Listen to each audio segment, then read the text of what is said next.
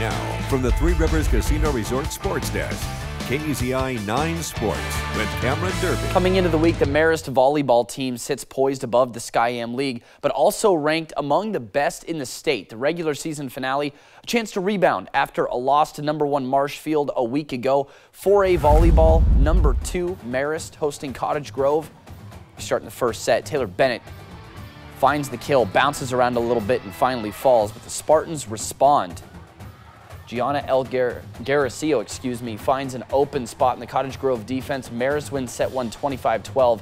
Second set, Lions respond. Shailene Tim, nice drop shot here off a Spartan defender for the point.